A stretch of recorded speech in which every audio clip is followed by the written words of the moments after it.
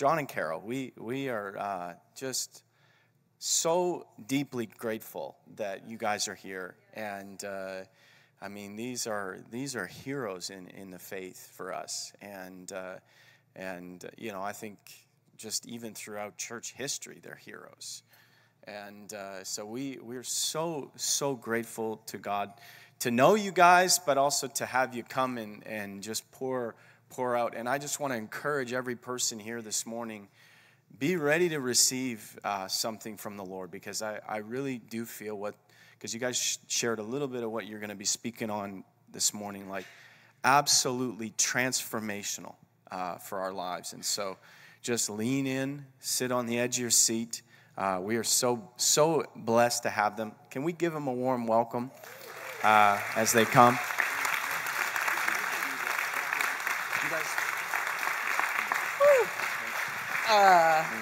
Love you, Johnny. It's so good to be back here. We just have had so much fun and so many miracles, and got so blessed. We walked in last night and it just felt like home. So thank you for loving us. Thank you for your love, because it every time we come, we feel that incredible love from you guys. So thank you so much. And it's a delight to be here. And we're going to do a team teaching. John's going to start first. But, open your hearts. Father, I just ask that you would just come right now. And Lord, some of these people do not know us, but they know you. And so, Lord, I ask that you would give them a sovereign gift of trust to be able to open their hearts and, Lord, to receive all that you have for them. Wow, because you're such a good, good Father.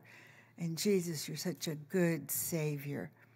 And Holy Spirit, you're anxious to set us free, to open the doors that have been closed. Because, Lord, we have much work to do. Lord, we're in the end times, and God, you want to use every single person with a powerful anointing. And Lord, we ask it in Jesus' name. Amen. Whoa, give her more, Lord. Yeah.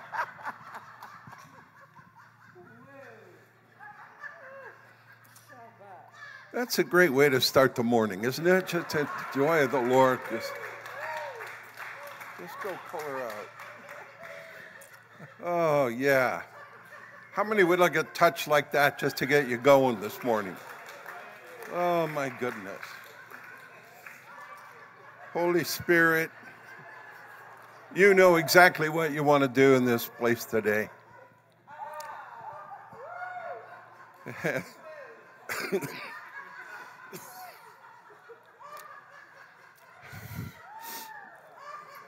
Yeah, we have to keep saying to ourselves, remember to have fun.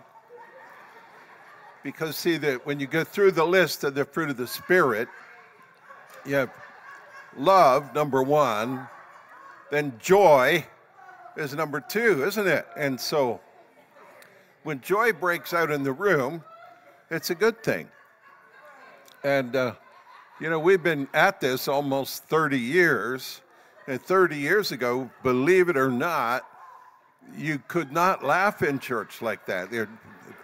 People thought it was irreverent and all kinds of stuff. They were offended by that.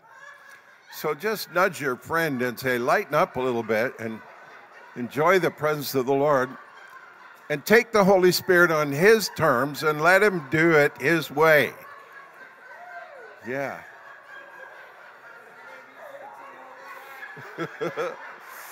And if He wants us just to have a good laugh this morning, that's okay with me. Woo. Lean over to your friend and say, let that joy and fire fall on you. In Jesus' name. Yeah. Oh, my goodness. Good for you, sweetie. Just keep going. Oh, my goodness. That's great.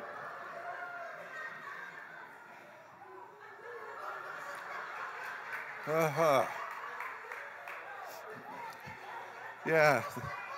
There you go, Carol. Stir them up.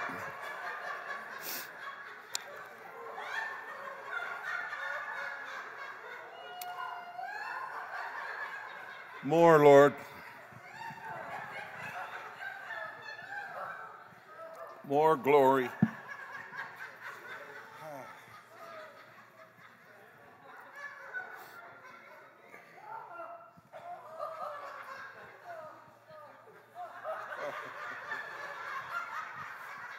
Just ask her what's so funny, just for fun.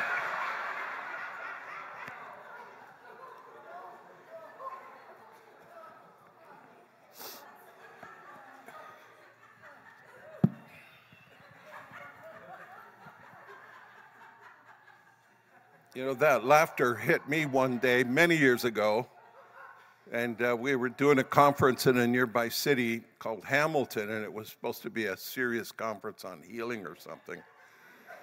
And it all broke out, you know, just spontaneously as it does. And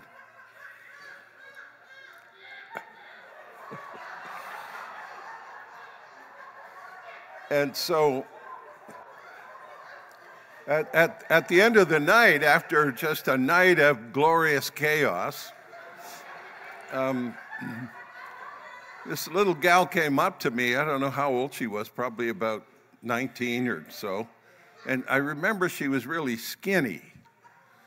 And she said, I think I have a word for you. Can I bring you a word? And I said, sure. And she started off in this rhyme. It was almost like a rap.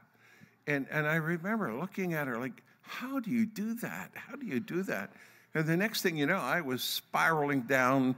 I grabbed a hold of a nearby column and spiraled down to the floor. And Carol's looking at me like this, you know, like, John, what is going on, you know? And it's right after that laughter hit me, kind of like you.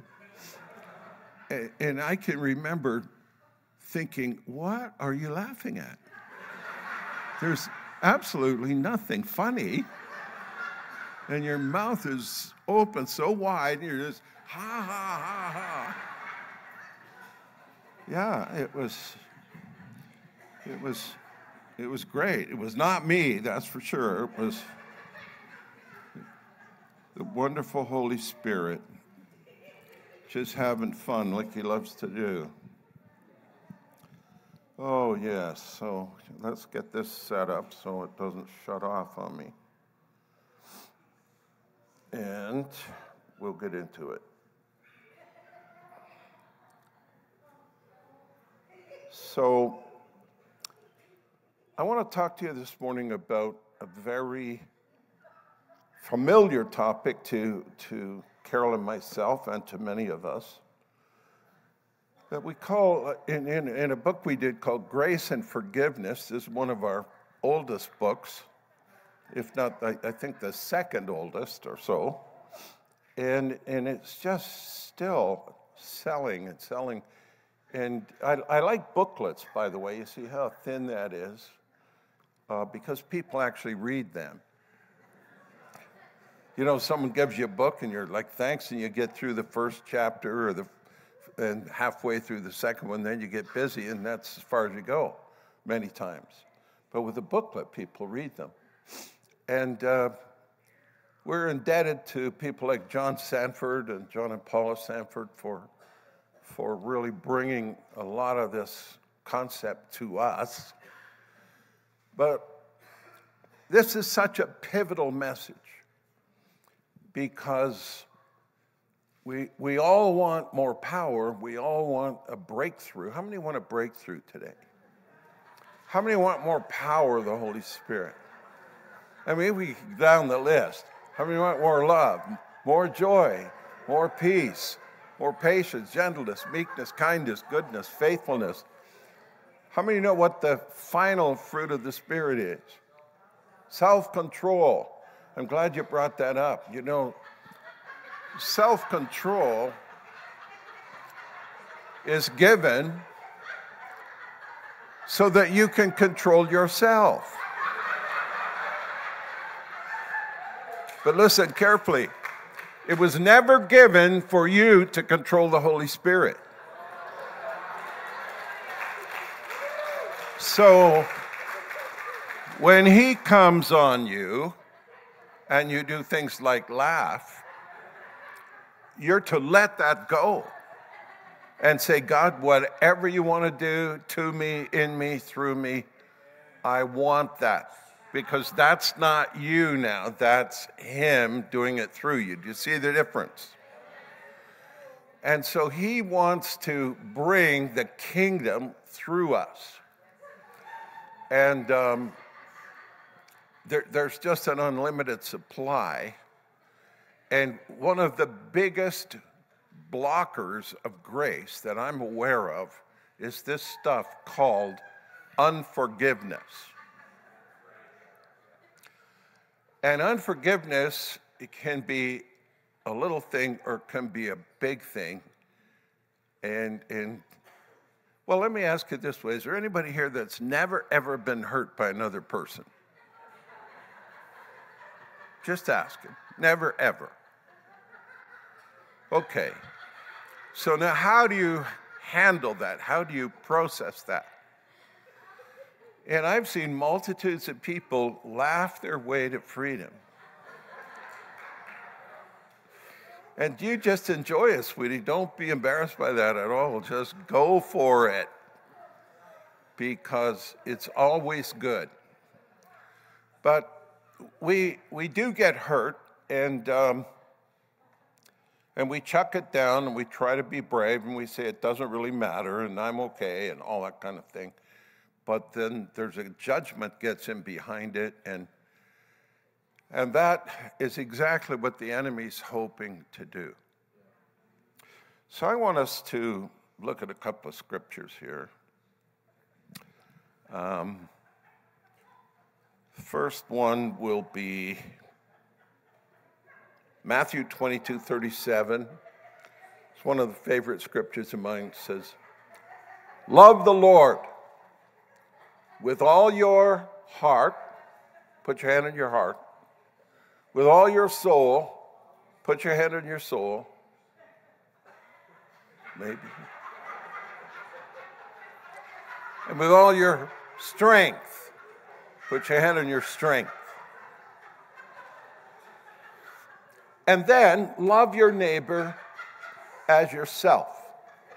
And Jesus says, this trumps everything. If you do this, you've kept the law. You've fulfilled the requirements. And so learning to love is really, really important. And the next scripture that we want to go is Ephesians chapter 2, verse 8. And this verse says, by grace you have been saved through faith. It's not of yourselves. It is the gift of God, not works, the gift of God, lest anyone should boast. And there's a real key here. By grace, you've been saved through faith. You know, grace is a word that I've heard all my life. I grew up in the Baptist church, and grace was talked about. I wasn't really sure what it was, except that it was something good. So if someone asked you, what is grace? What would you say? What does the word actually mean?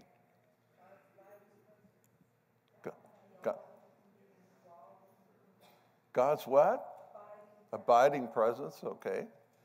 The word actually comes from a Greek word, charis, which means a free gift to the undeserving. In other words, it's not someone who performed a task and is being paid a wage. That's not a gift, that's a payment, that's a wage. But a free gift is something that is given generously to the undeserving, because you haven't earned it.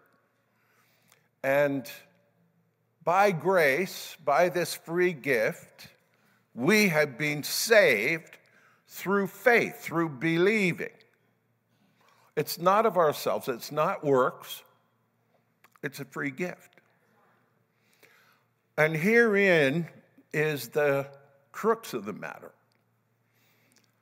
Because what Jesus did on the cross is nothing short of phenomenal. Because, well, let me say this. How many of you know God is absolutely perfect in all his ways? How many know that? Is everybody aware of that? He's perfect. And how many are happy about that? Are you glad he's perfect? Okay, now what are the implications to you and to me? Because we have to deal with the perfect one day. And he's going to ask you the hard questions.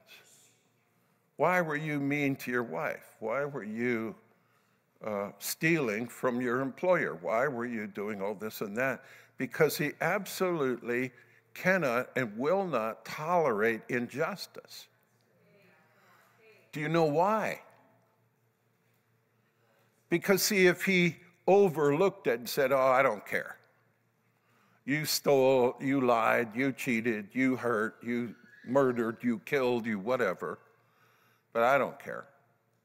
That would mean he forfeits his perfection, wouldn't it? And we don't want that, do we? And so here's the dilemma. He's perfect, and he puts that on us, but we're not perfect, so now what are we going to do? So you read the Old Testament, you see all these types and symbols and sacrifices and things that went on, trying to get out from under the punishment that is due to us.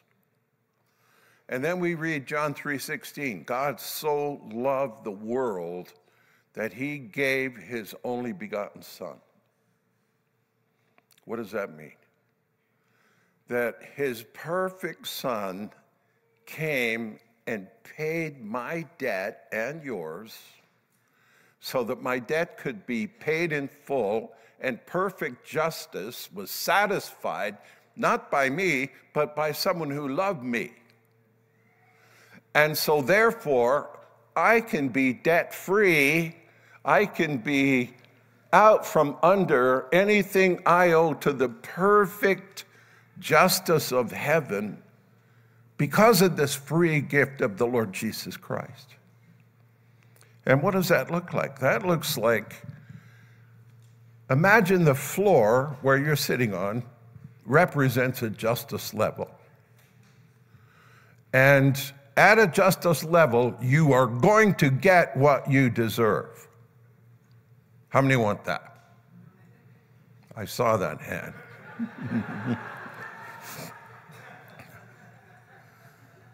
You don't want to get what you deserve, friends. What you want to get is mercy, the grace, the free gift of the Lord Jesus Christ.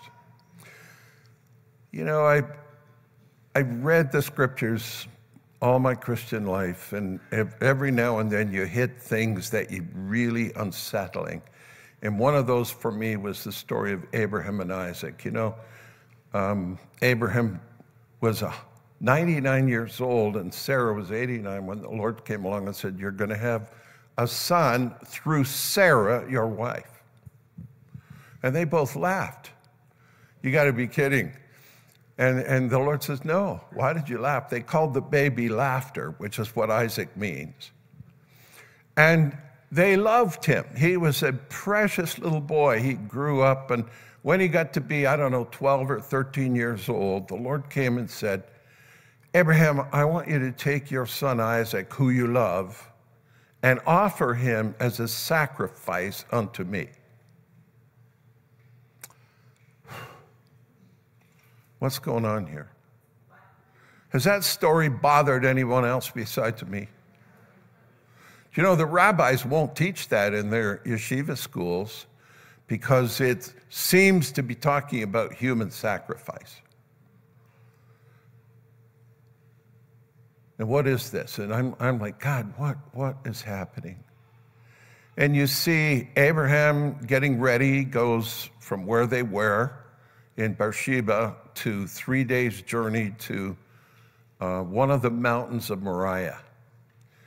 And I think it was likely the highest peak in that ridge, which is through Jerusalem, which is now we call Mount Calvary. And off they go. How many think he told Sarah what they were doing? No way. Honey, we're going camping for a few days and we'll be back, you know. And they're going up the hill together. Isaac has the wood on his back. Abraham has the fire and the knife. And Isaac asks him a question. We have the wood, we have the fire. Where's the lamb for the sacrifice? God will provide the lamb himself for the sacrifice. And so they go up the hill, they build the altar together, they put the wood on it together, and then Abraham says, all right, now, son, climb up on the altar because you're the sacrifice today. And you know what? He does it. Isaac could probably have outrun Abraham. He's about 13, Abraham's 113. But he doesn't. And my question was, God, what is going on? Because what happened was he's about ready to kill his son, and the Lord says, stop. I really just wanted to know if you trusted me to the limit. And see, that didn't help me, because that's like, is that what you're like? You're so cruel that you would test that poor old man like that? I mean, nobody could do that, could they? So what do you think's going on here? Here's what I concluded that he showed me. God wanted to know, is there a man anywhere who's willing to do what I'm about to do with my son? And I'll tell you, that day, 2,000 years ago, when Jesus died on the cross, I think it was the saddest day in the Father's heart in all of eternity. And yet, he was willing to look past that, through that, because he knew that if we go through with this, your sin and mine will be paid and perfect justice will be satisfied. So now we can step into grace. And so we have to conclude, justice is good. It's just that grace is better, and grace will take you to a higher place. You can step up into grace. And you know, when you get into grace, if something kicks in, the devil can't follow you up here. Because there is no grace for him. His whole domain is the law, like the justice level. And he's the accuser of the brethren. He's always trying to point out how wrong you and I have been because we didn't this or we did that. And what we need to do is stay up into grace and live in grace, because you know what? It's in the place of grace that the river flows. This is where the blessing is. The power of God does not flow at a justice level, at least not yet. One day, justice will be meted out. And he'll draw a line under all the rebellion and all the sin and all the nonsense that's going on.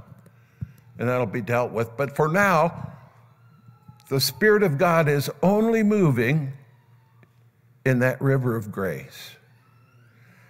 And so it becomes, therefore, very important that we live in grace and not try and pick and choose. I'm going to live at a justice level when it comes to you, but I'm going to live in grace when it comes to me. No, it doesn't work that way. How many want to live in the grace of the Lord Jesus Christ?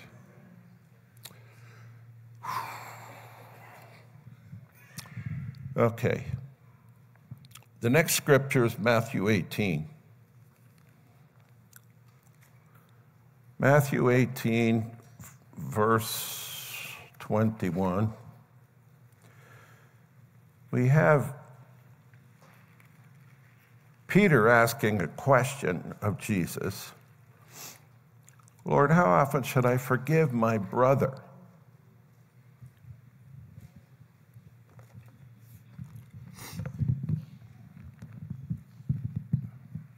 Peter came to him, said, Lord, how often shall my brother sin against me and I forgive him?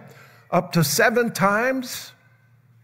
Now, Peter's being really generous here. He's been hanging around with Jesus, and he says, you know, we operate like 3 strikes and you're out. Okay, you did that once, and I'll let it go. But now you've done it again, so this is the absolute. Okay, 3rd time, you're out, my friend. I want nothing more to do with you. 3 strikes, you're out. But Peter's thinking Jesus will never buy that, so, because he's always telling people go the extra mile and always be kind and always be thoughtful and always be forgiving. And he's feeding the multitude and he's healing everyone in the meeting and all this kind of thing. He's just letting the river of grace flow. So he says, Lord, what is reasonable? What's the limit here? 7 times? And I could just picture this. Can you? Peter's kind of up on his toes and just like, am I getting it, Lord? Am I getting it? He's expecting a pat on the back. And the Lord says, no, Peter, not 7, but 70 times 7. 490 times, just for starters.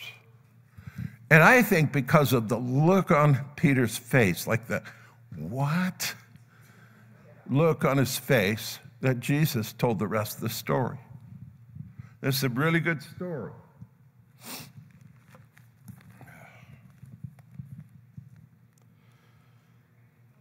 The kingdom of heaven is like a certain king who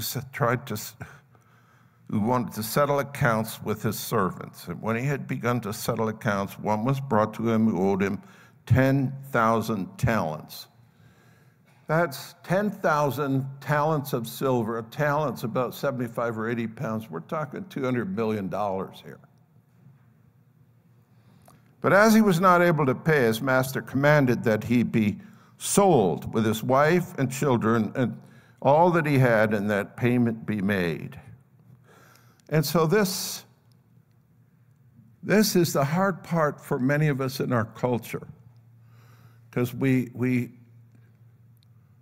offended by the legal application of the law when it comes to justice.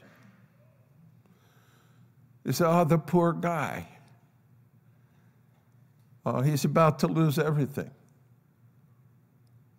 Isn't there something that we can do? You know, I remember teaching this session in a school in Toronto with leaders. We do a 3-week version of our school of ministry there, and I was teaching them this, and to illustrate, I wanted to make the point about justice. And so I told them a story. You know, there was a young guy, robbed a bank, and he broke into homes. He broke into your home, stole all your stereo, and wrecked all your private wedding pictures and everything else. And he robbed the bank, and he did this and he did that. But the police caught him. You know, went to court. The evidence is heard. And the judge said, young man, I find you guilty as charged. And I sentence you to 5 years in prison, or else you will pay a fine of $200,000. And then I asked the school, How many of you agree with the judge? You know, I got about 10% of the class that said, yeah, that's a fair sentence. Everybody else said, no way, the poor kid, like how old is he? I mean, what about, his mom? What about this? What about that? And so now all of our sympathies seem to run toward the victim. I think that's, or to the perpetrator, I should say, and rather than the victim, because I think we're a bit under guilt ourselves, perhaps. And I had to keep retelling that story and adding to the seriousness of it. And I finally got to the place where I said, okay, this guy not only stole all that stuff, he raped 15 women. He stabbed and seriously injured most of them, and 2 of them actually died from what he did. But the judge said, 5 years in prison or you'll pay a fine of $200,000. And now they're outraged. No way. Throw him in prison forever. And I said, congratulations, you finally got in touch with justice. Because, see, justice is getting what you deserve. How many are excited about justice? And if you've been a victim, you're happy to see justice served, especially on the perpetrator. Now, I read an article about when someone was being executed in Texas for crimes against humanity. And I think they'd raped and murdered and stuff like that. And the family of the girl that was murdered made sure that they were there to witness the execution. And I thought, wow, that's really heavy. But it brought closure for them. Okay, he got what he deserved, and so now may she rest in peace. That kind of thing.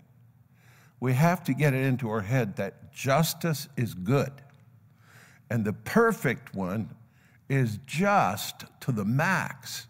It's just that mercy is better.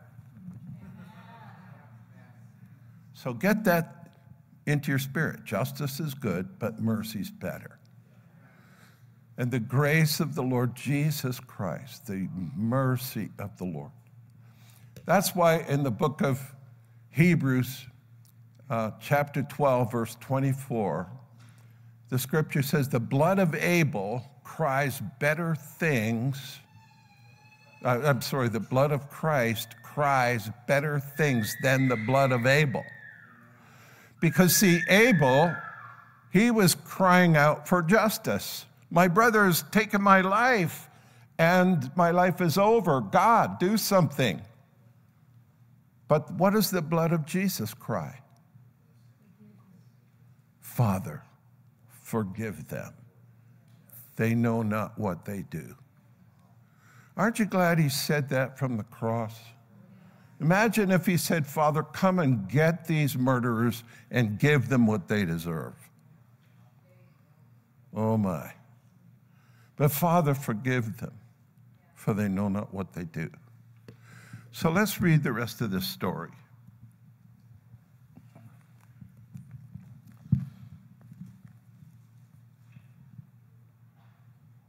The servant therefore fell down, saying, Master, have patience with me, and I will pay it all. Well, he's asking for more time, and the master said, more time's not going to do it. The master of that servant, moved with compassion, released him and forgave him of the debt. When the master did that, who actually paid the debt? How many here are in business? You have a business. Wave at me. Okay, have you ever had any bad debts? Wave at me. Have you ever had the accountant say, we need to write these off the books. When we had our travel business, our accountant, Dick Green, would come every year and so, John, these are bad debts, and we need to write them off the books. Doesn't that sound harmless? And I'd say, Dick, we're not writing this off the book. You're talking about $20,000 here. And he'd say, well, you carried it forward for the last 2-3 years, and you're not going to get it. This guy died. That guy moved away. We don't know where he is. And the other one, whatever. We're writing it off the books. And I knew what he meant was we would absorb the loss. We would take the hit. And this master here, he took the hit, something like $200 million. And when Jesus died on the cross for you, he took the hit. God paid the debt himself, but the debt got paid. See, I want you to see justice is so important. Well, then, this servant went out, found a fellow servant, and said, pay me what you owe me. And the fellow servant fell down to his feet and begged him, saying, have patience with me and I'll pay you all. But he would not. But he went and threw him into prison till he should pay the debt. So when his fellow servants saw what had been done, they were very grieved, and they came and told the master all that had been done. Okay, so what did that look like? If this platform represents the place of grace, this guy was down on a justice level. And he owed $200 million. And he begged, please, have mercy. Don't sell my wife. Don't sell my kids. And the master said, great. You owe nothing. I forgive you the debt. And he left the place of justice and went to a better place, a higher place called the place of grace. And no doubt they celebrated and said, honey, we're debt-free. Come on, let's go out for dinner. Let's celebrate. But then he remembered his fellow servant, and he said, hey, pay me what you owe. And the fellow servant said, I can't right now. So he came down out of the justice, out of the place of grace to a justice level. And it says he grabbed him by the throat and threw him into prison and said, stay there till I get my money. But the other Christians told the Lord on the guy. And the Lord said, you wicked servant, come here. Now see, this is the only condition that I have found in all of Scripture on salvation, okay? I forgave you that mountain of debt because you begged me. Could you not have had mercy on your fellow servant and forgiven him for $4,000 or $5,000? And the story goes on to say that they delivered that guy to the torturers until he should pay his entire debt, which had been reinstated. And then he says, and this is what my heavenly Father will do to you. Point to your friend, say you. Point to yourself and say you. Unless you forgive your brother of their trespasses. Now, is that unreasonable? No, because you see, look at the degree that he went to get us all debt-free and into the place of grace. It cost the life of Jesus. Can you imagine the Father's heart when Jesus is praying in the Garden of Gethsemane? He says, oh, Father, all things are possible with you. Surely there's another way. Find another way. I don't want to go through this. Nevertheless, not my will, yours be done. And the Father's saying, son, there is no other way. And you know, it bothers me to no end with people saying that sin doesn't matter anymore, that Jesus paid it, so hey, just doesn't matter how you live now. I mean, it matters very, very much. If you're going to trample underfoot the blood of Christ, my friend, your debt will be reinstated. And you're going to get a big surprise on Judgment Day. It's serious, isn't it? That it's so serious that it required the death of the Son of God to get us out of trouble. And we need to treasure that with everything in our hearts. Lord Jesus, I thank you for that day that you died on the cross for me. I thank you for that day that Billy Graham preached the gospel and it fell upon my ears. And my grandfather said to me, if you're not sure, you better go. And man, I ran to the front that day and Christ came into my heart.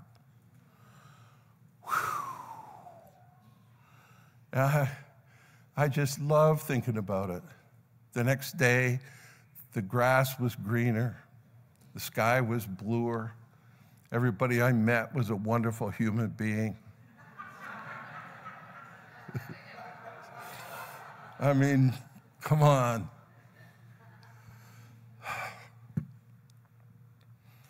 Justice is good. Mercy better. James 2:13 tells us that mercy triumphs over judgment. Many years ago, I got to speak in Westminster Chapel when R.T. Kendall was the pastor there. And I spoke on this message. And I remember we went into the vestry after. Do you know what a vestry is? That's where they hang up all their robes and stuff. And there's this lady came begging to see me. And so I said, sure. They brought her in. And here she was, completely deaf, but she was won to the Lord through Louise Kemble's ministry to the deaf. And she says, I'm ready to forgive. I said, tell me your story. Well, about 5 years previous, she was a nurse on her way home from work in London. And at about 11:30 at night, she was grabbed by this guy, dragged into an alley and raped, like viciously raped. And then he took a steel pipe and he tried to kill her with it and essentially broke every bone in her body. But she didn't die, she lived. And, but it left her deaf. It's beating around the head and everything. It's deaf. And so she said, I'm ready to forgive.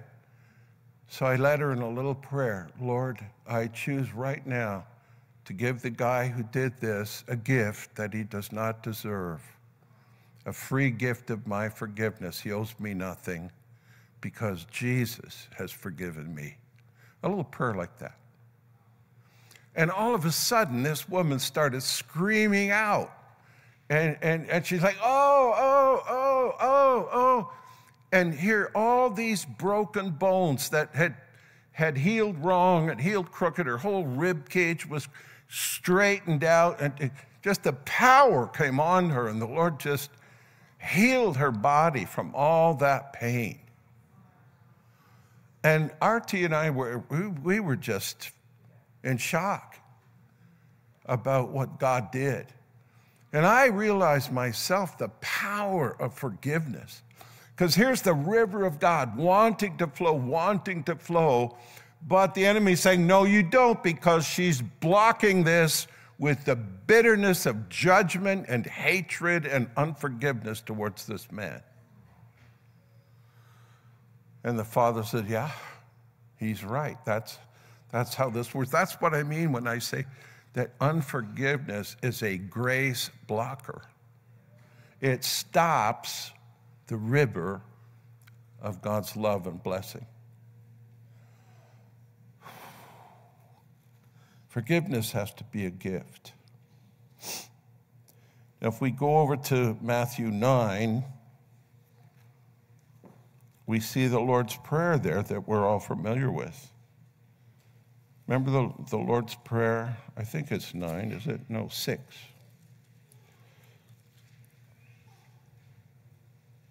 Back in the day when I was in high school, I graduated in 1960, but yet every day in high school, Ontario in those days was 5 years to grade 13. One of the teachers, our homeroom teacher, he'd get up on a chair and he'd read the Bible, and at the end of that, we'd all say the Lord's Prayer. How many said the Lord's Prayer in school? Do they still do that here in Alberta? Make sure you put it back, right?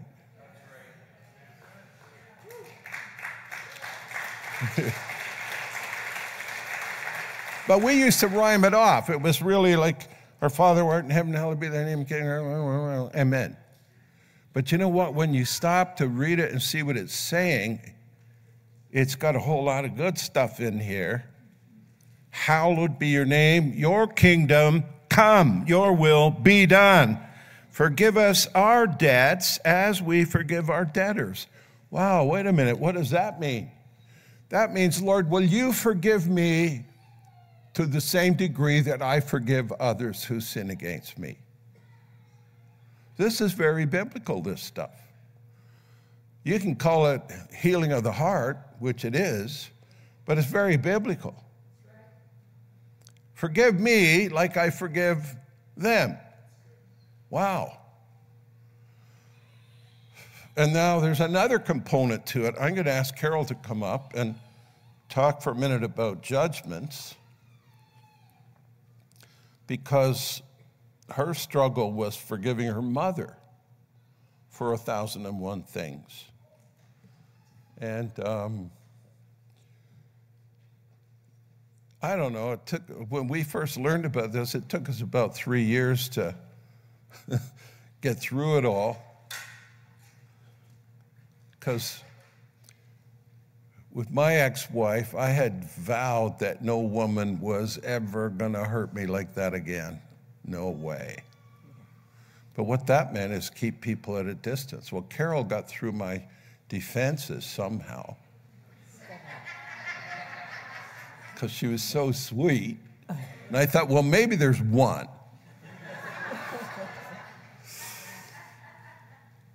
But get in touch with what's hurt you. So go ahead, sweetie. Okay. As John said, I became a Christian and I learned about forgiveness. And so I was really diligent. I mean, I really got saved. I had the audible voice of the Lord in the bathroom when everything in my life was going wrong. Speak the 23rd Psalm. Anyway, so I was radical. I mean, my whole city said, watch out for Carol. She's got religion kind of thing. I was not quiet about my faith. But anyway, so I learned about forgiveness, and I really thought, oh my gosh. I mean, I needed to forgive my mother for, I think it's, well, now, I used to say 9,900. I think it's 10,999 things. And I'm not kidding. And so worked through it really, really diligently. It took me a while, but I got really serious. Everything the Lord reminded me of, I forgave her for. And great. Then I looked in the scripture one day, and Matthew 18:35. If you do not forgive from your head, then your heavenly Father will not forgive you. Doesn't say that, does it? No. If you do not forgive from your heart, then your heavenly Father will not forgive you. And I thought, oh God, I need you to forgive me. I've done a lot of things wrong, like a lot of things. And Lord, I just really need your forgiveness. And I really struggled with that. I thought, well, maybe I really didn't mean it. Maybe I just, said it. So I went through all of it again, and I put everything, into this to forgive my mother. But guess what? I still didn't love her in my heart. And I'm thinking, Father, what am I going to do? I need to really get it in my heart to forgive her. And so the Lord, in his graciousness, oh my goodness, took me and blessed John and Paula Sanford. They have saved my life. But if we do not forgive from our heart, then our Heavenly Father will not forgive us. And Satan will know when you have and when you haven't. And if we haven't, that's just like handing him the keys to your house. At some point in time, you will reap something because of that. So, bitter root judgments and expectancies are our inner defense mechanism. We use those as a kid growing up before we even know about forgiveness. And we put that solidly in place. Hebrews 12:15 says, see to it that no one, I don't know whether I'm going to get up there or not, see to it that no one misses the grace of God. Okay? This is the grace. See to it that no one misses the grace of God. I'll get down for the rest of it. It's a little wiggly. And that no root of bitterness spring up, and by it many be defiled. Right? So bitter roots grow when we've been really hurt. We begin to form them when we've been hurt again and again. A bitter root, you can really tell in your life if you remember a situation, a hurt, a pain, a wounding, an abuse, just like it happened yesterday. There'll be a bitter root underneath that is nurturing it, that is keeping it alive. Like you have trees. Do you have Manitoba maples? Do you have big maple trees here? No. What kind of trees do you have? Big ones with it, big leafed. Oak? Do you have oak? Poplar? Sort of poplar, anyway. Anyway, you all know what a maple tree is, right? So they have big, long branches going way out, and they grow really high. And that's what you see when you look at them, or a spruce tree or whatever. But underneath are this whole system of roots.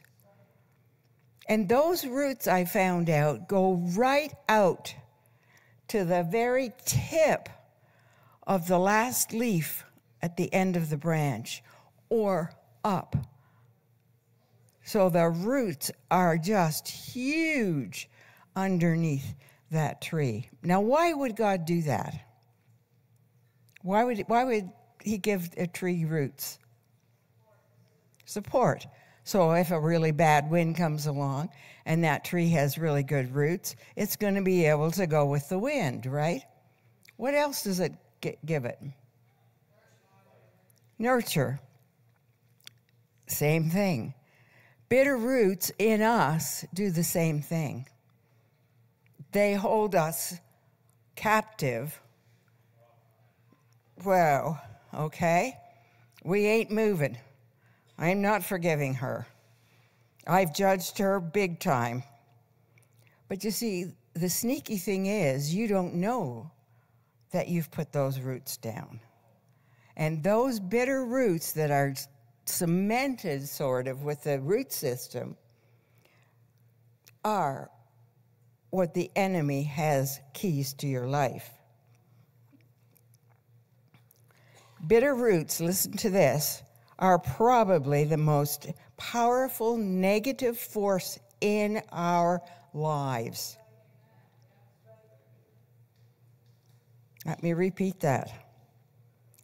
Bitter roots are perhaps the most powerful force in our lives, and they have the power to defile many.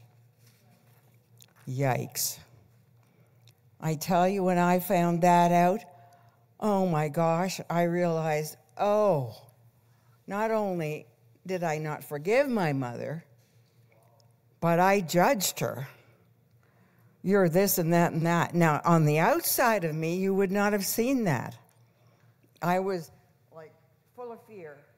I was this girl that, just had this plaster cast and stood really still because my mother was, and because of, I didn't understand it at the time, but my mom was, one time you'd walk in, and she'd be baking cookies, and you're coming home from school. Hi, Mom, how's it going? And she'd go into this rage at you. And like it wouldn't make any sense because you didn't do anything. And yet if you said anything, it got worse. So you just stood there. And you'd take the beating and whatever. Next week or 2 weeks later, she's baking cookies again. You walk into the house. Hi, Mom. How are you? Oh, great. Come on. Here's a couple cookies. Here's some milk. Sit down. And she'd be just great. And so you never knew when Dr. Jekyll and Mr. Hyde, who was coming up, right? It was just like, and so I just honked it down. But inside, right?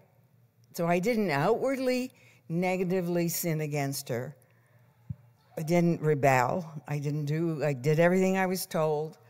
But inside, I hated her. I absolutely hated her. And so when I received this teaching, I thought, oh my gosh, Lord, I have got to get through this. And I began to, again, work. And it took me 3.5 years to do the basic getting through them. The Lord said, I don't want you to get overwhelmed. Just do the ones that I tell you to do each day. Work at them every day. And if there's 100 of them, tell Satan to take a hike, because I won't overwhelm you. Okay? It might be all true, but I won't overwhelm you. So I began to work through. So now I'm an adult. I'm a Christian. By this point, my mom had a massive stroke when she was 55 for no reason other than anger. And so anyway, I would now try to love her, try to be there. And so I would go and I'd give her a hug and I'd tell her I loved her, and I did to the best I was able to. But about 3.5 years into it, it was like I gave her a hug and said, Mom, I love you.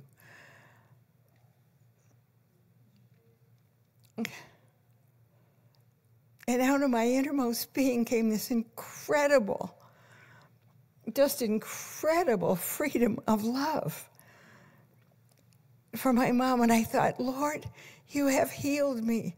You have set me free. And it was just the most amazing time. Oh.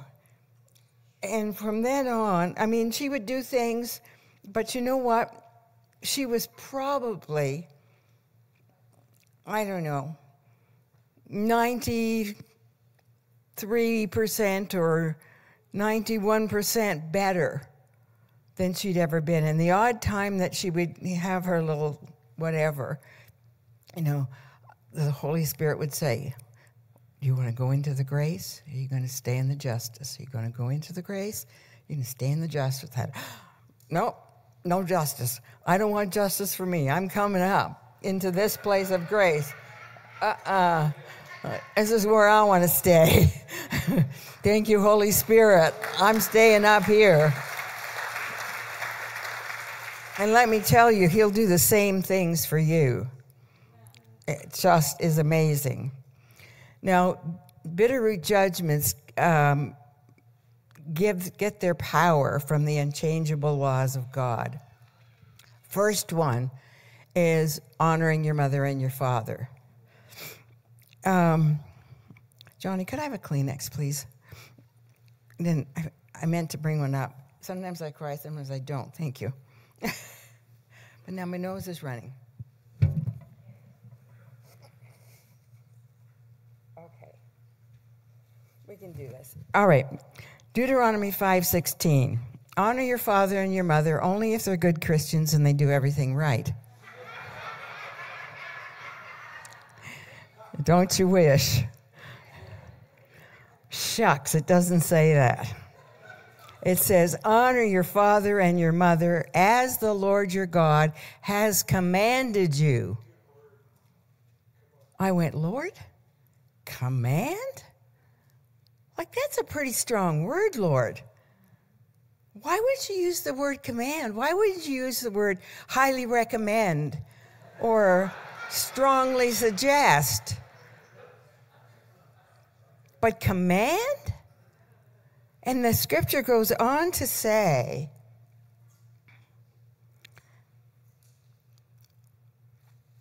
so that you may live long and that it may go well with you in the land that the Lord your God is giving you.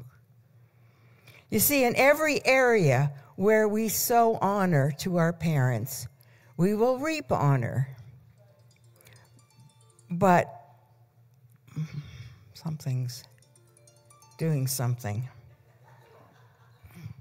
Where is it?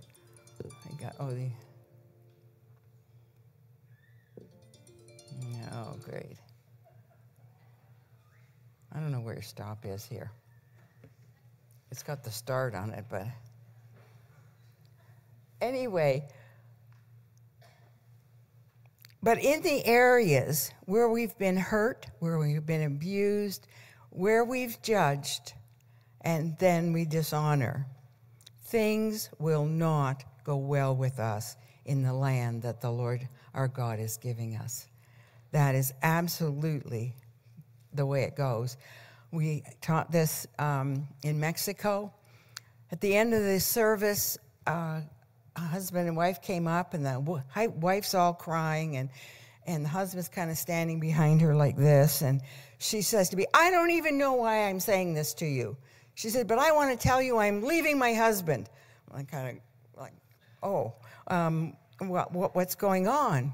She said, he's a pastor, and every week he beats me up, and I've had it up to here. I can't stand it any longer. I'm leaving him.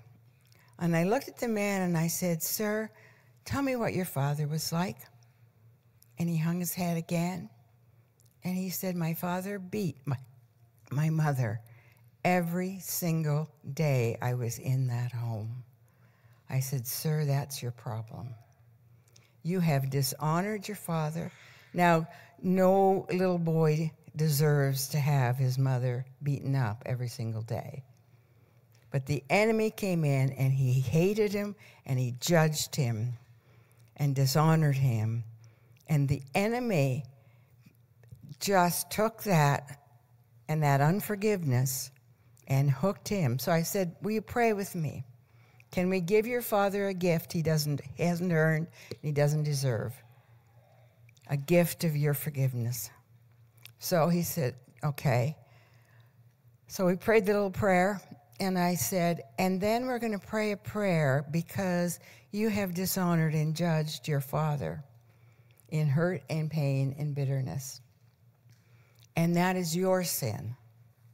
And Satan has you hooked to do the very same thing. So we prayed another little prayer. Lord, I ask you to forgive me for my sin of dishonoring my father and judging him in hurt and pain and bitterness. And I ask, Lord, that you put the cross of Jesus between me and the law of sowing and reaping. Off they went. 3 years later, we were in, I think, either Houston or San Antonio, I can't remember. But anyway, this couple comes up to 3 years later, come up all smiley. Do you remember us? I said, tell me your story. I was the man that beat my wife. And I said, oh, yeah, I remember you, yeah. And then I said, boy, you sure both look happy. She said, yeah, and he hasn't beaten me ever since. He prayed that little prayer. Like, come on. How simple, and yet how powerful the enemy has us deceived. And when we make these judgments and when we make these vows, he just has an absolute heyday.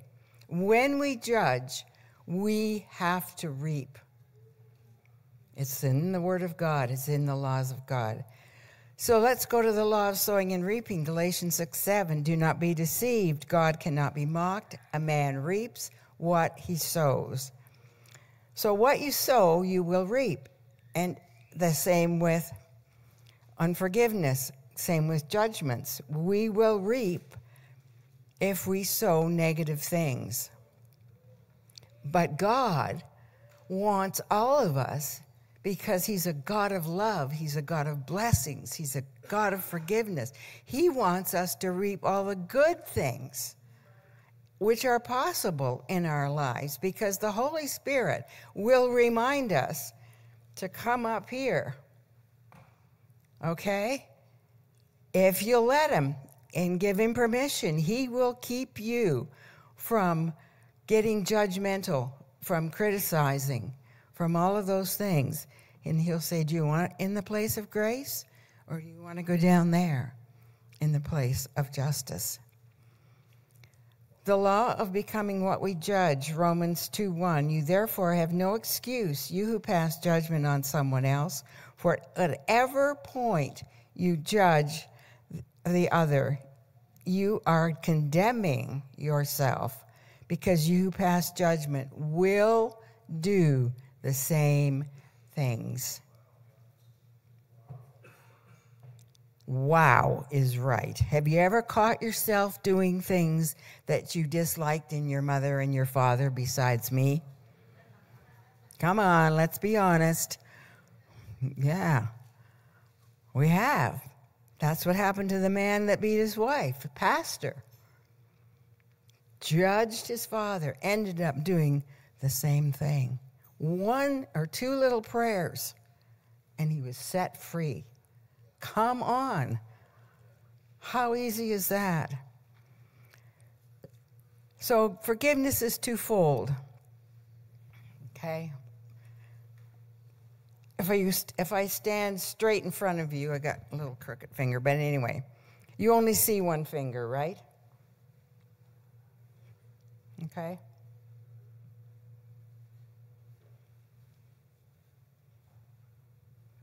I mean, you know there's 2 there, but do you get the message? This is what has been done to us. This is the hurt, the pain, the abuse, the beatings, the whatever that has been done to us, sin done to us, for which we need to forgive. But behind that is our own sin of judgment, because of hurt and pain and bitterness.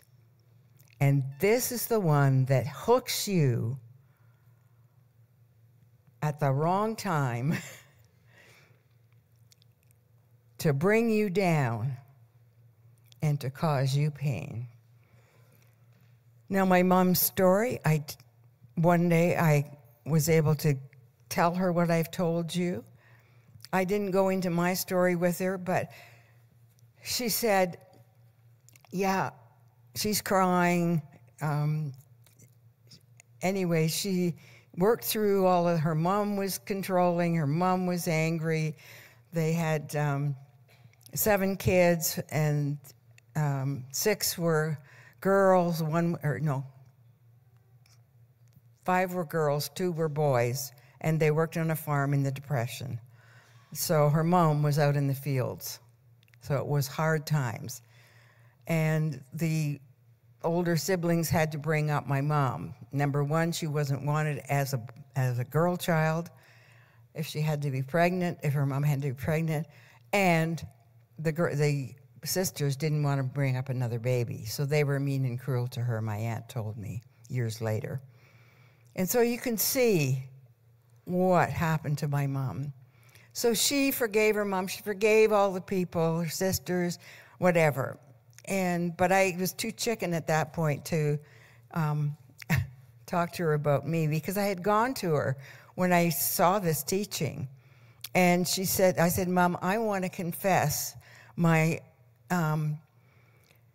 sin of dishonoring and judging you. I said, I've got this teaching, and I've realized that I've sinned against you. Will you forgive me?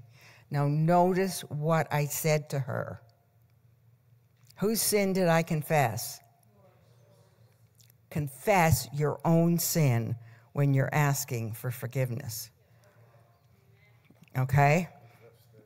Don't confess their sin. It doesn't work very well. Anyway, she said to me, stop. I'm too old. Too much has happened. Don't ever mention this to me again. And I was just devastated. And the Lord said to me, Carol, do you want to be healed? I said, yes, Lord, I want to be healed. And he said, then you deal with your junk, which I did. So anyway, a couple days later, after I talked to her about this, all her, her mom, her sisters, etc., the Holy Spirit would not let me off the hook. He kept saying, go tell your mom. Go talk to your mom. Go to your, on and on and on and on and on and on. Okay, all right. I'll go. So anyway, I went to my mom this one day and said, Mom, do you remember a long time ago I came and I asked you to forgive me for my sin of dishonoring you? No. And I put my hands on my hip, and I never do this to my mother, ever, right? You don't confront mother ever. Anyway, and I put my hands on my hip, and I said, you do too. And she broke into tears, and she said, Carol, I am so, so sorry. She said, the very thing that was done to me, I've done to you. Will you forgive me? And we got to reconcile and hug. And at that point, I was probably, 60. Yeah. Right? And so God is in the process of healing and restoring. How do we open ourselves up? Refusal, not knowing, or an inability to forgive someone causes bitter roots to start to grow in our heart. Memories happen that are fresh, like I said. Look for the bitter root. Once we judge people, then it begins. That judgment will hook us into developing bitter roots. And bitter roots not brought to the cross must defile. We don't like to hear that, do we? They must defile. Trying to do this in two sessions in one. So the law of judgment applies, not just to our conscious actions, known or unknown, but performed outwardly, but also what is lodged in our heart, repressed, unknown, and unexpressed. Where there's unconfessed sin and unforgiveness in our heart, we will reap that bitter root. Now, bitter roots are not the terrible things that have been done to us. They're our own sinful reactions, okay? I want you to realize that it is your sin. It's not somebody else's. Yes, somebody else hurt you, and you didn't forgive them, and you judged them. but the judgment is our own sin. And it's blame shifting. It's a self-fulfilling pattern where we push people to fulfill that judgment. So we reap over and over again, not just through the primary person that it happened, but others throughout our life. In my case, it was domineering, controlling women. It was like I had this big sign across my head as a pastor's wife. Okay, all you domineering, controlling women, come on. Just come alongside. And away we'd go, and it wouldn't be long, and they'd be domineering, controlling, and spitting me out. It happened again and again. And I need to tell you, I do have a measure of discernment. But where it came to domineering, controlling women, no, it just wasn't there. And my judgment, my sign was, all women are manipulative, right? The judgment I made was personal. My mom is manipulative. My expectancy, on the other hand, was that all women would be manipulative. It might be something else. Bitter roots grow when you've been hurt over and over and over again, because you have a sign across in the spirit realm, and you're wondering, why do these things happen again and again and again to you? Reoccurring patterns. And primarily it starts with family. Mother, father, sisters, brothers, grandparents. But expectancies happen through people in our lives that we have the sign. Matthew 7:20, a good tree cannot bear bad fruit, and a bad tree cannot bear good fruit. Thus, by their fruit, you will recognize them. And so, we want to pray. We are hardwired to be judgmental. Our ancestors ate from the tree of knowledge of good and evil. So everybody thinks that they understand what's going on. And if you listen into conversations in a restaurant or wherever you are, you find people are talking about the injustices that have happened to them. And you hear things like, do you know what she said to me? Do you know what he did to me? And it goes on from there, because we're hardwired to be judgmental. But Jesus has come along and given us an out. And the out is this place of grace, the free gift. So, how many are in touch with some unforgiveness that you need to, deal with? Just unashamedly wave at me. Okay, so not every hand is up. Let me ask this then, in terms of the judgments now. How many of you would like to be exactly like your mother? Wave at me.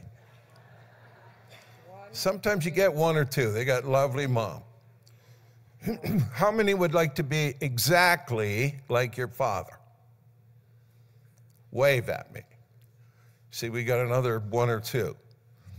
So now, to the degree that you don't want to be like them, infers and implies that there's probably a judgment there, and maybe a hurt in behind it, you see. And these are the things we want to become aware of, because the enemy knows how to make life miserable for you by pressing on all those buttons. So that's what we want to do today. And we want to go into a prayer, because, see, it works like this. You can have mercy or you can have justice, but you can't have both. You got to go one way or the other with this. And please don't choose justice, because that means you also get what you deserve. So it's mercy or forget it, right? That's where we got to go. So let's pray. Let's all stand. Those of you that want to deal with some things, come on up to the front. It's also giving a message to Satan that you're absolutely committed to being free. Just crunch up. There's going to be a lot behind you. You don't have to kneel if you don't want to, but just want to make room for everybody. Yeah. Yay. Yay. Come on. We're going to take the tools. We're going to take the tools away from the enemy today. Yahoo! Yahoo! Keep coming. Come on. Scrunch in. There's a lot behind you. Make room for them. Scrunch in. Yep. Come up along the sides. Come on. There we are.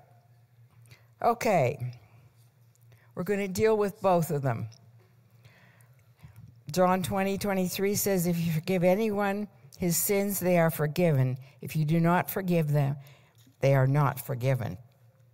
So we're going to choose to forgive, and then we're going to repent for our sin of judging, okay? Yeah. All right. Heavenly Father, I choose today. And I thank you today, Lord, that I'm taking the keys away from Satan. Taking the keys away from Satan. And I'm not giving them back. I choose to forgive my father. I want you to look at him, whether he's passed on or not, you have a memory of him.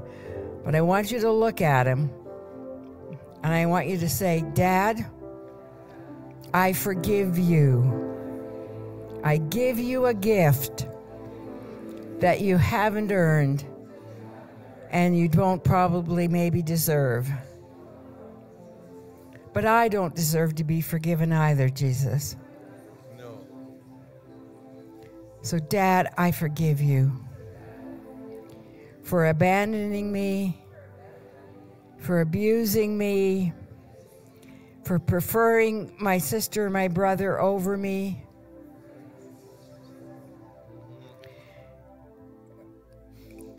For not protecting me. Whatever it is, I want you to tell the Lord, Lord, this is what he's done. And I'm giving him a gift.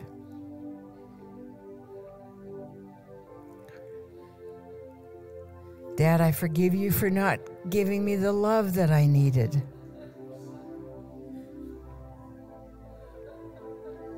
Thank you, Lord.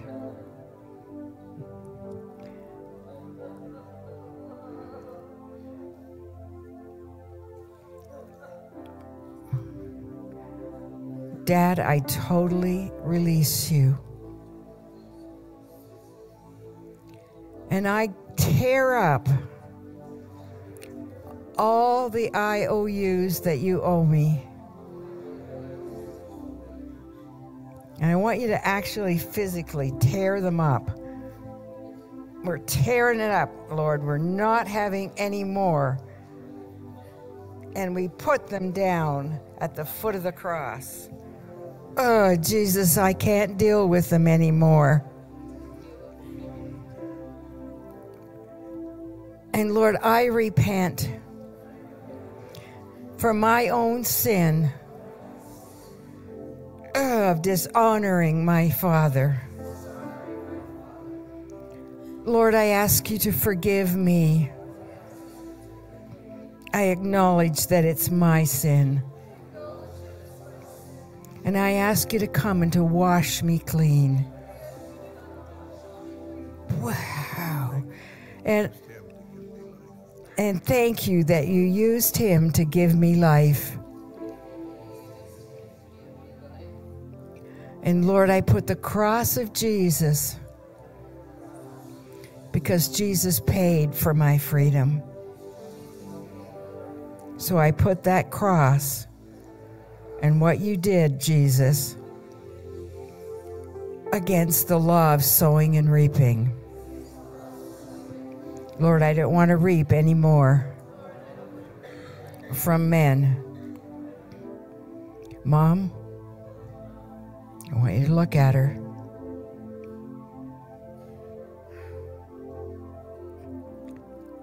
I choose to give you a gift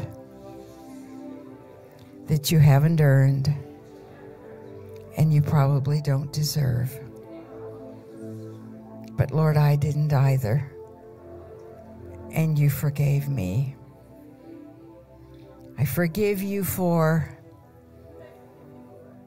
not protecting me when my father was abusing me.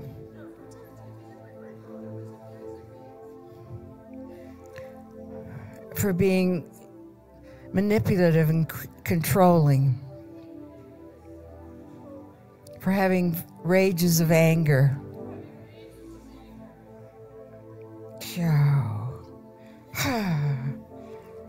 For not being there for me when I needed you.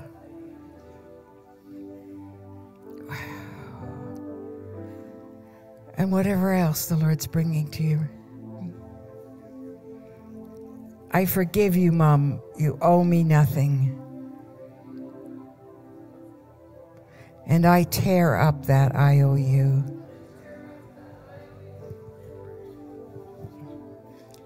The grace of the Lord Jesus Christ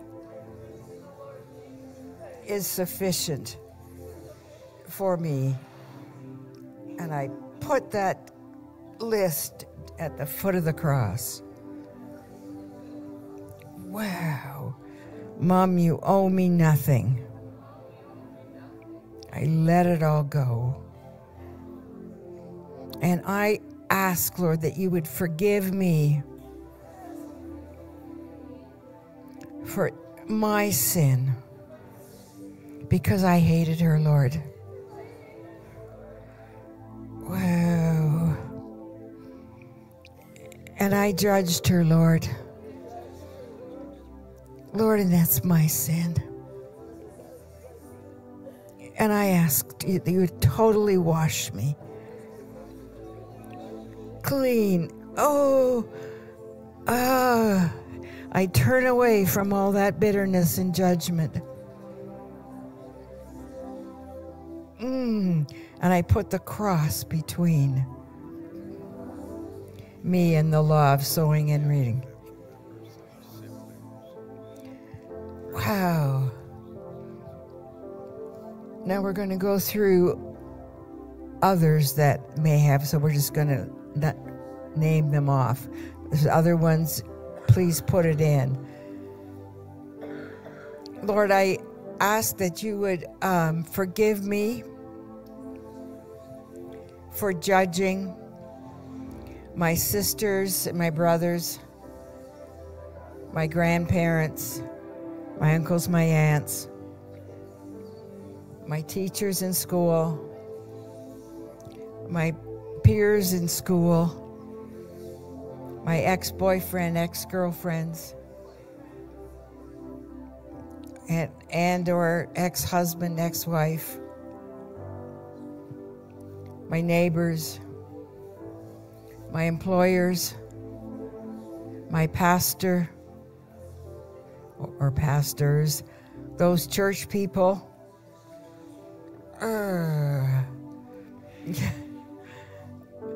anyone that has hurt me, Lord, I give them a gift that they haven't earned and don't deserve. I let them go free to the foot of the cross. And I tear up the IOU and I give it to Jesus at the cross. And Lord, where I've judged them in hurt and pain and bitterness, Lord, I confess that is my own sin.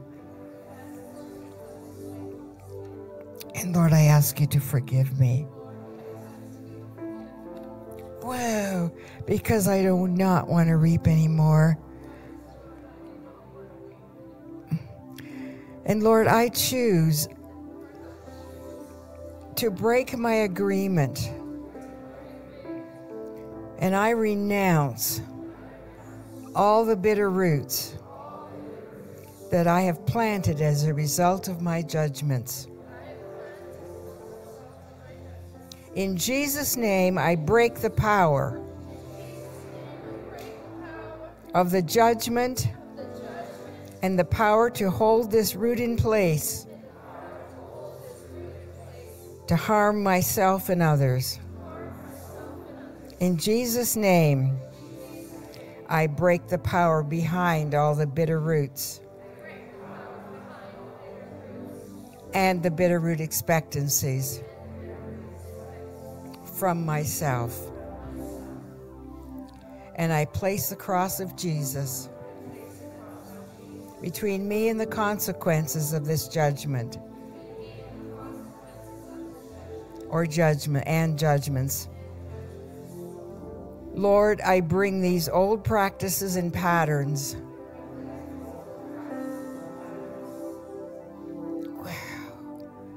And you can name them, of judging, of criticizing, of fault finding, of whatever it is, to death now by the power of your cross.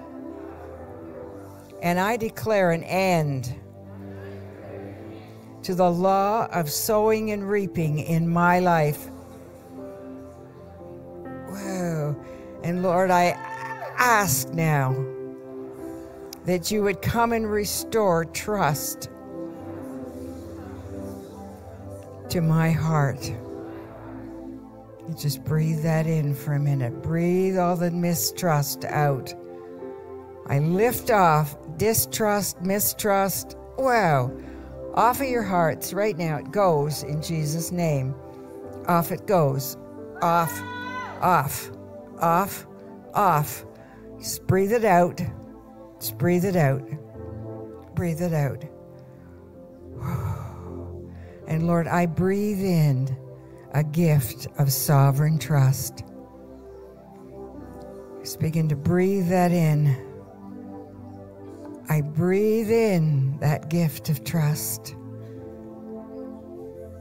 Your trust, Jesus. Lord, I trust in you. Thank you, Lord.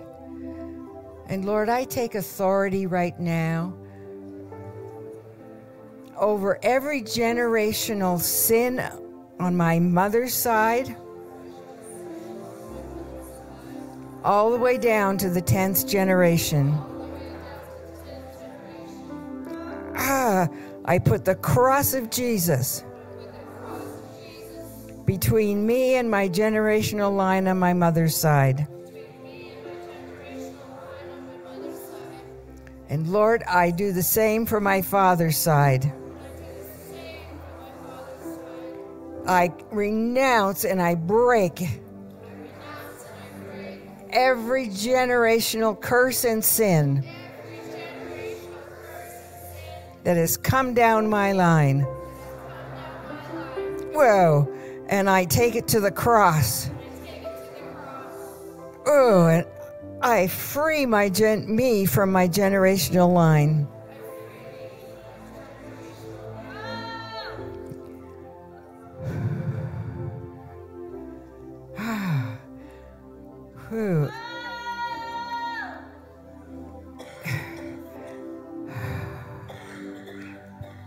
Lord, I cut them free. I cut them free. I cut them free. In Jesus' name, I sever every curse and every, ungodly thing from your generational line. I free you because of the blood of Jesus. Wow. Every curse comes off of your line. All of it. All of it. All of witchcraft. All witchcraft. The occult. Sexual sin. Off it comes. Off it comes. Now, in Jesus' name. Violent, controlling sins. Off they come. Right now. Off. Out. Out they go. Whoa. Out they go. All of them.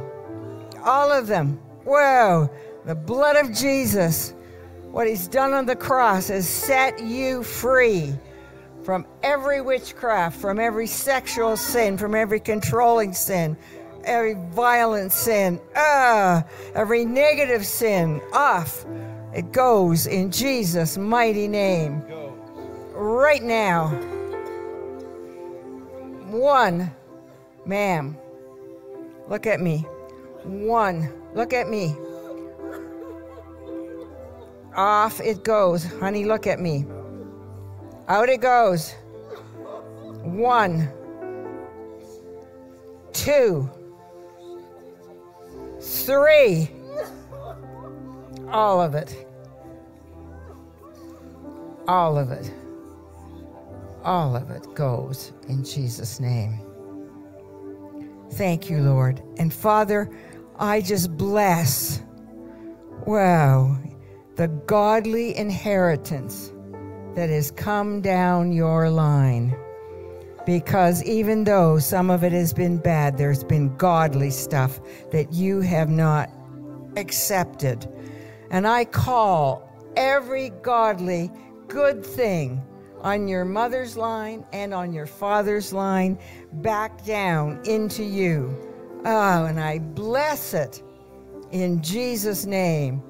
I bless the godly inheritance that's coming down your line, and I breathe life into that. I bring destiny into that in your life. Wow, where the enemies come in and caused it to be negative, I cause it now to revert and to be godly inheritance. Embrace the good. Embrace the good. Thank you, Lord. And Lord, now we want to take those signs that we've got over our heads, like reject me, like control me, like abuse me, don't notice me, hurt me, control me, manipulate me, abuse me, ignore me. Take it off and stamp on it. Yo. Ha. Now, we got those signs off? Yep. All right. Let's ask. Holy Spirit, will you show me my new name? Will you tell me my new name? Beloved, chosen, princess, champion, whatever it is, victorious, whatever it is. Wow, thank you, Lord. Thank you, Lord. Oh, yeah.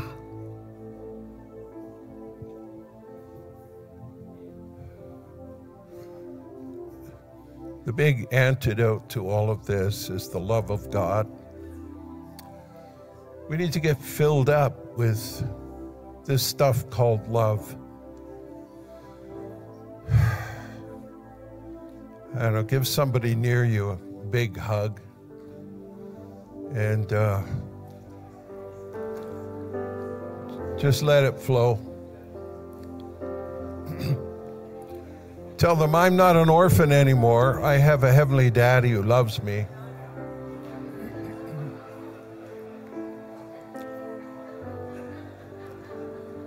And that's with all due respect to those who are actually orphans, unfortunately, but all of us act like spiritual orphans.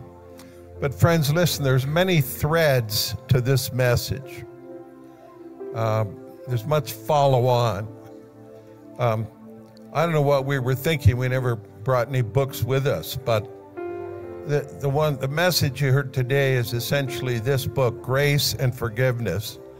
So you can order it from our website, or you can order it from Amazon, johnandcarol.org or Amazon, and get that book. But this is a pivotal, foundational message that we need to get into our hearts and start living because you take away the keys from the enemy.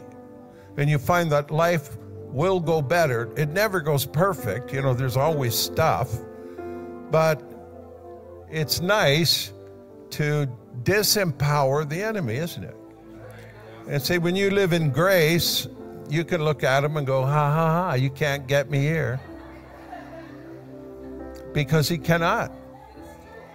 And so he tries to pull you down out of grace back to a justice level and get you demanding your rights and wanting what you feel you're entitled to and holding on to all that stuff. And just kiss it all goodbye and live in grace. That's our best course. But there's a whole lot of ramifications that now come your way. One of them is physical healing that comes, 10 times easier once you get the barriers of unforgiveness and judgments out of the way. And so we're going to break for lunch, and then we're coming back with a tremendous session this afternoon. And then Carol and I will be back tonight. And I think tonight we're going to be talking about the revival that is certainly coming. And God wants to use you, and it'll be a lot easier if you leave your brokenness behind and become a dread champion in the anointing. So have a nice lunch, won't you? And we'll see you at 2 o'clock, I believe it is.